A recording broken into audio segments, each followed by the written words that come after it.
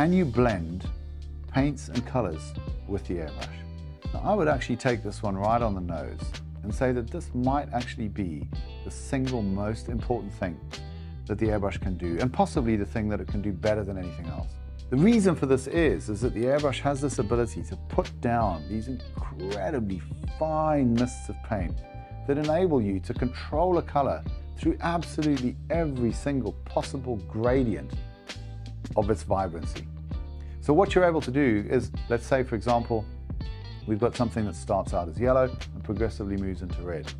You only need the yellow and the red to create everything in between those two colors, simply by layering one transparently on top of the other.